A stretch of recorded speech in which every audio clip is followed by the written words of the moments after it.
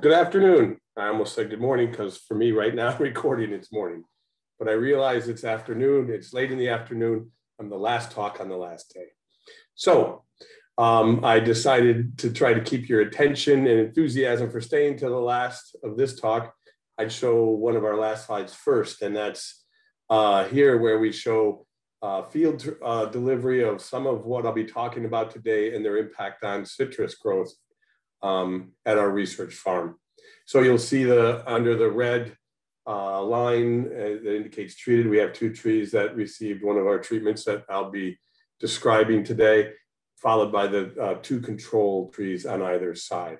So we have some strategies that are looking promising and we're really excited about. So today, with that said, then I'm talking about advances in therapeutic for citrus HLB control, discovery and delivery.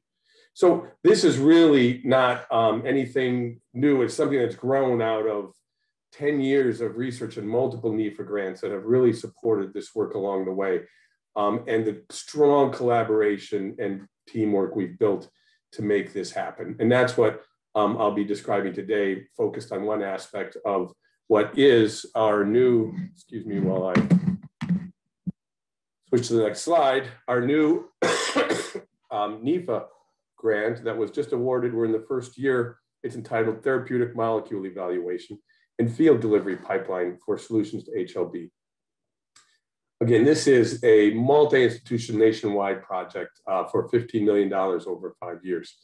And I want to stress now that it really grew out of team building strategies developed by ARS, one called the Grand Challenges, where we brought in we were allowed to bring in ARS scientists from multiple areas and come together to help develop solutions and deliver expertise to the, in this case, citrus greening problem.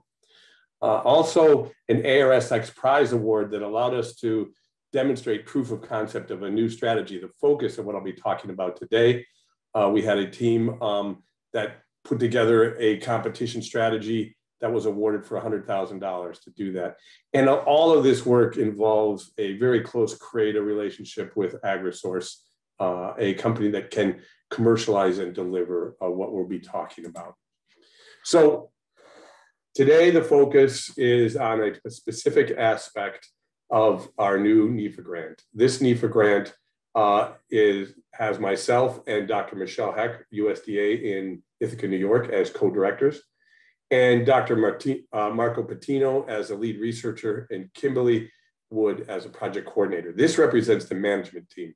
We meet weekly and to go over all aspects of the project, including just pushing the paperwork for the NIFA reports, making sure we're on track, developing ways to get this information from all the participants, organizing the activities, coordinating teams.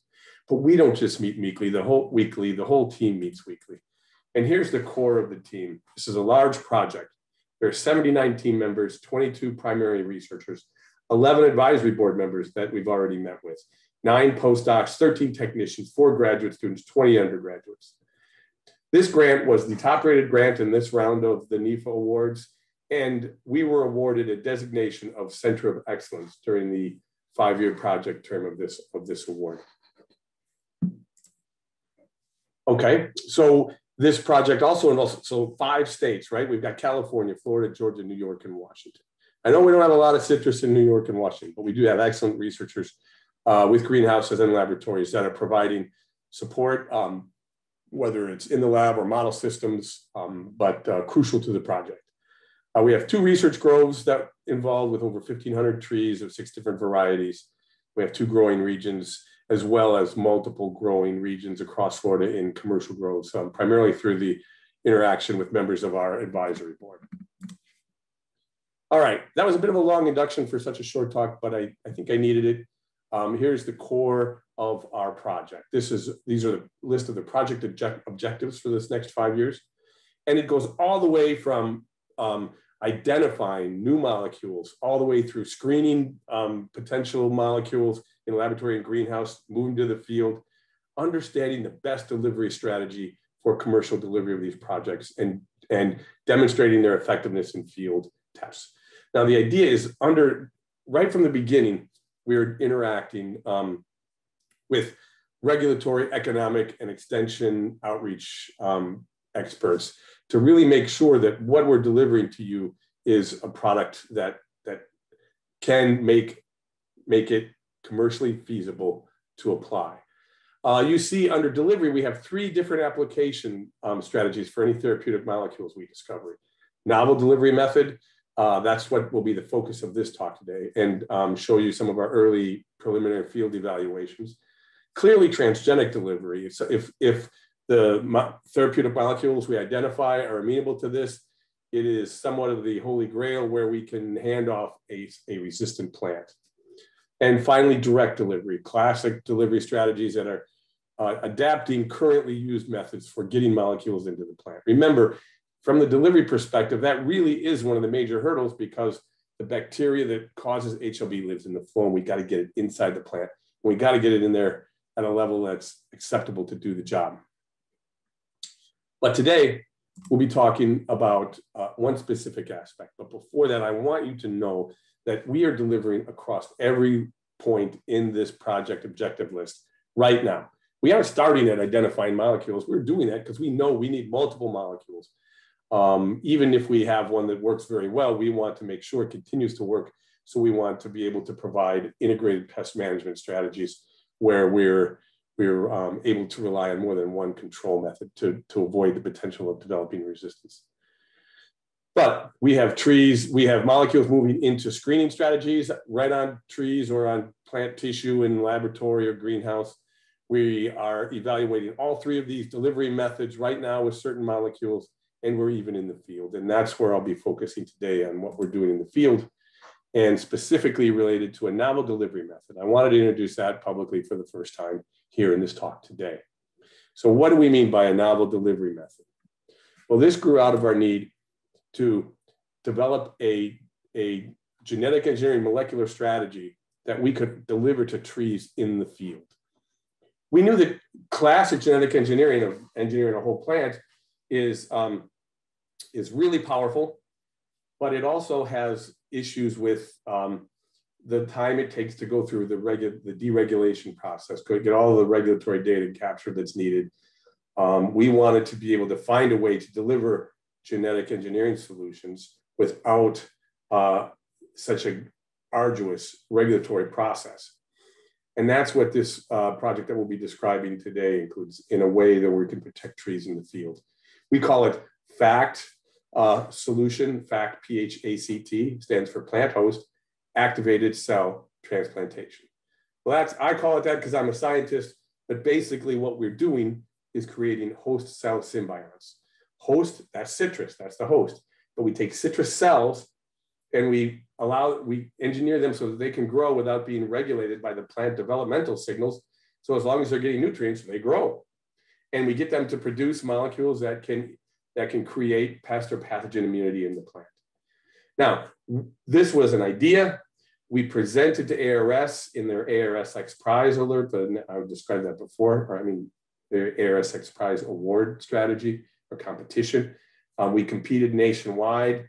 They narrowed it down to 10 initially, and we went through a competition. And then from that, they picked 3 to award, and we were one of them. And this was a project with myself, Michelle Heck, and Marco Bettino. And we awarded $100,000 for proof of concept.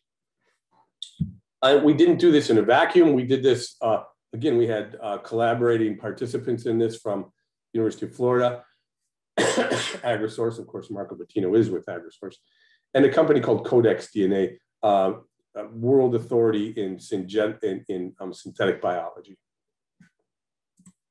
So what is this strategy, this symbiont strategy?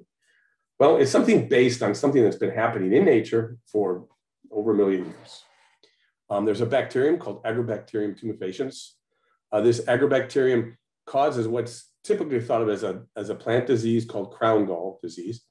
And it does so by here's the bacteria right here.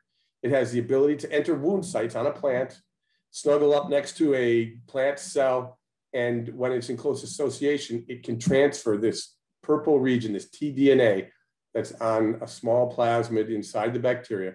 That tDNA can be transferred into the plant cell. It migrates to the nucleus of the plant cell and incorporates in the plant cell chromosome. So it's there, and now it's stably there. So this is the basis of genetic engineering. In nature, what the bacteria does is it causes the genes that it insert causes these cells to start growing because they produce their own plant growth regulators. And so they can grow no longer under the developmental signals of the plant, and they form a ball. If you've ever been out looking at oak trees and you see a big old knot on the side of it, especially the ones down near the ground, that's typically a crown gall. On big trees, when these happen, they typically do not cause a problem. It definitely is a problem if it happens in the nursery on really small trees and it's an aggressive strain of aggro. They can mess up the vascular system and reduce the vigor and health of that tree. But there are many cases where when they form on plants, in larger plants in the field, they have minimal impact on the growth and health of that tree. So our question is if we could do this, could we then add genes that we want these cells to produce, these plant cells? Could we add them to this tDNA so that when the bacteria inserts it, they insert genes of interest? Well, of course we can. This is the basis for creating transgenic plants. They do this in the lab, and then they get the cell to form a whole new plant. But they've gotten rid of the genes that cause this gall formation. We decided we want this to be formed, only we don't want to call it a gall anymore, just to differentiate from pathogenic growth. We want to call it a symbiont, because really we're adding cells from another plant. It is a citrus, but another plant. And we're getting them to grow into this ball that is producing products that aid the tree. So it's a beneficial, we think the word symbiont is better to distinguish it from pathogenesis. So we form symbionts through getting agrobacterium to deliver DNA we want to the plant. This ball grows on this trunk of the plant. It produces desirable molecules. So how do we do that? Well, we take agrobacterium and put the gene of interest that we want into the tDNA, and then we use microneedles to inject the plant. Then we let those cells start to grow, and they'll grow, form a mass of cells on the side of the tree. And then we do this in the greenhouse. We take it, we cut it off, we sterilize them, we put those cells in culture, and we treat them so that we can kill off all the agrobacterium. It's only plant cells now. And we get rid of those cells that aren't activated. So all of these cells are now cells that are activated and producing the molecules that we want them to produce. And then we grow them in mass. And now we can take them out and inoculate trees where they will grow into a symbiont. The symbiont will produce desirable molecules that can move out into the plant vascular system and move throughout the plant and impart a desired characteristic. So that's what we're doing. We know that these structures are highly vasculated. This is from old work. This is a diagram from tissue from, I believe it was from the 1980s, maybe the 90s. And so we know it's a great way to get molecules produced and move into the stem. And we've proven that, in fact, by showing here is a very early developing symbiont on the side of a plant. And you can see that it's got this green glow to it because we're shining a UV light on it that causes a protein that we're getting these symbionts to produce called green fluorescent protein. So to produce it, accumulate it, and we can see it using a UV light that we see the green fluorescence of the GFP or green fluorescent protein. But you can also see that color, that fluorescence moving outside of the gall. And here it's in association with the cell walls of the neighboring cells. But it's moving into the vascular tissue. And we've shown that we can have systemic effects on plants depending on what we produce in these symbionts. They can grow pretty quickly, especially in tomato. We do a lot of work in tomato because it has the ability to form these galls fairly quickly. So here's 10 days. We see a bump starting to form after these tomato plants have been inoculated. And then these are ones that, again, that are producing green fluorescent protein. If we look at these at 20 and 30 days after inoculation, we see a mass that will fluoresce green when a UV light is shined on it. The red is the chlorophyll from the plant that fluoresces green, red rather, I'm sorry. And so then you see the green color from showing that these galls are accumulating a lot of the protein. You can't see it moving from there because the red is overpowering the ability to see the green in the stem sections of these. So the idea is we form this mass of cells, this symbiont growing on the trunk and getting it to produce molecules. So what are the risks and assumptions about this strategy? Well, the idea, remember, is that the plant is not transgenic, just those cells. And those cells stay there, they don't move, but the products that they make move into the plant. So of course there is a question, well, what about the residue? And we're addressing that because we're looking at ways of inducing natural defenses. So we're just producing inducers that move into the plant and turn on the plant's own natural defenses. So we're not producing defensive molecules directly. We're producing natural, or we are producing defense molecules in them that move systemically, but they're natural defense molecules that citrus can produce. We're also looking at the use of inducible promoters so that if we do produce something, we can turn it on and off when we want. And we're looking at the lifespan of that symbiont. Now, let's look at the idea of regulatory. Again, a transgenic plant takes a long time to get to the growers because of deregulation process, where they ask a lot of data information about what you've created, because they know the whole plant is engineered. That means the fruit that you harvest, the flowers that the bees land on, everything is engineered. In ours, the only thing that's engineered is that symbiont, that bump on the side of the plant. So the pollen's not engineered, right? The seeds aren't engineered. The fruit that you harvest are not engineered. Also, if those fall off, either by animals coming along, eating them, or grabbing them and carrying them off, they will die. They need to be on that host to be able to attach. And the way we attach them to the host is not just slap them on the side of the tree. It requires some special handling and special delivery strategies. So even if they're carried by birds from one plant to another, they will not take. All right. Oh, I'm sorry. And then the bees, clearly, since we don't have engineered pollen, and we, depending on what we produce, we could produce plants that are not producing anything that would be harmful to the bees. We especially don't have to spray. So we know we're not using synthetic pesticides for this. And that's, again, beneficial for the bees. And we could potentially be up to just one-time application. All right.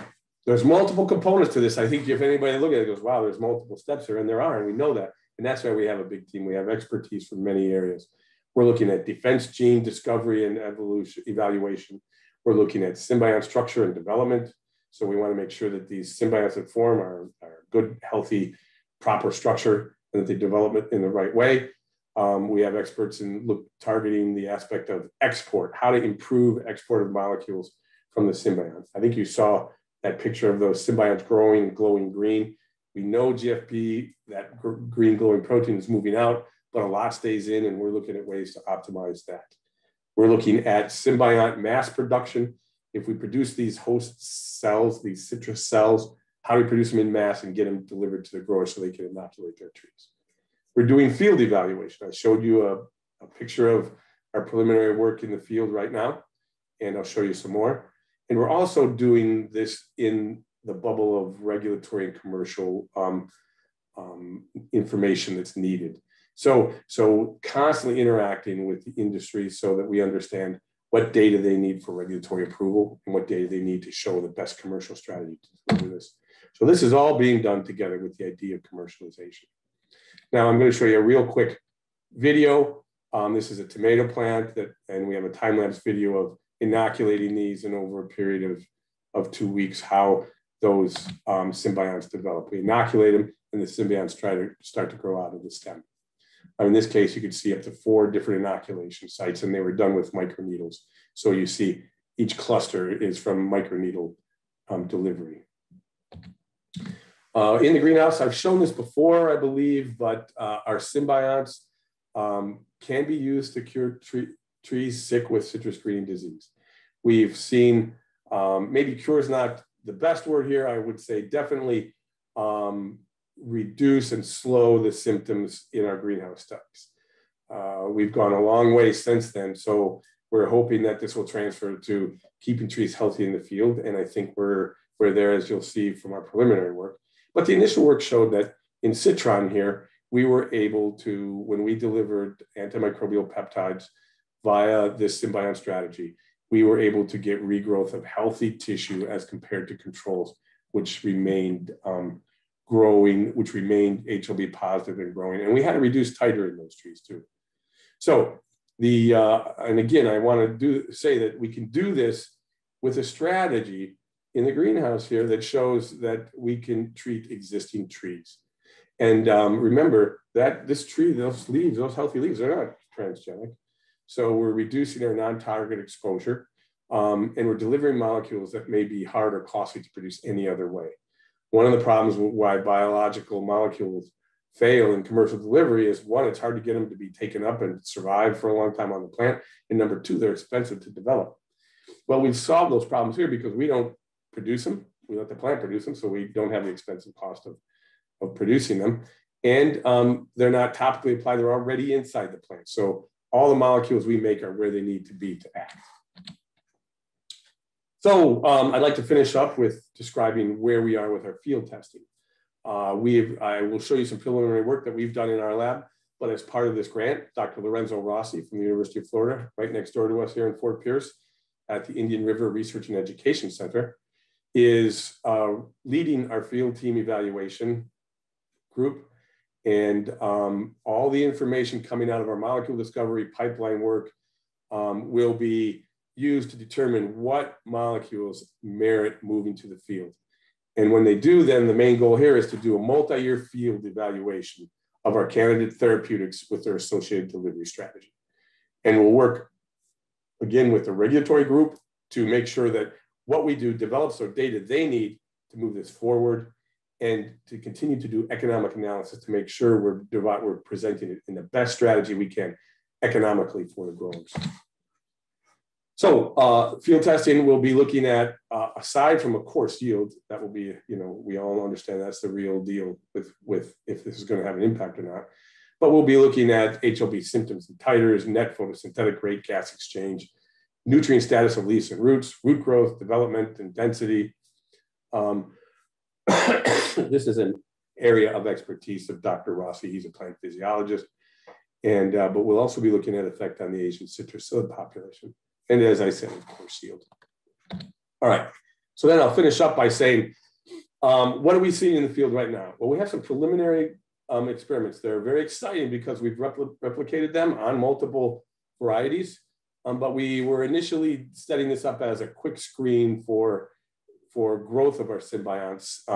So we knew how to set up our trials when we were starting to look at molecule effectiveness. And lo and behold, we were showing that we actually had some really interesting work. Here's what the symbionts look about 6 months after inoculating a plant. So you see this bump growing on the side of the trunk of the tree. These are, I believe, 4-year-old trees that we have in our research park. Here's another one. This one is actually 1.5 years old. And you can see on the right the picture of the symbiont on the side of the trunk. And if you look over here, these are the same trees in a row, just different angles, different lighting. So you can see this one right here that's bigger than the rest is the treated one that has that symbiont on it. And these are the controls. And this is a 1.5-year-old Valencia. Here is an area of our Hamlin block where we have 2 symbiont treated trees followed by a control tree and another symbiont treated. And I hope these aren't the best pictures, but you can see major growth difference there, as well as in this picture here in another row where we have 2 symbiont treated trees surrounded by the control trees. In another section of the Hamlin Grove, we really had some flooding damage as a result of bad storms a few years back. It was right after planting, and the Hamlins suffered the worst on this, and we were trying to bring them back, and they're coming back slowly. And we used one section to look at the treatment. And again, here's a symbiont treated surrounded by 2 controls. And if you wanted to, if you squint real hard, you can see there's a symbiont growing on the side of this trunk right here. Again, other Valencias, the 2 treated surrounded by controls. Ray Ruby grapefruit. We got a treated tree surrounded by 2 controls and a symbiont treated with the control trees beside it.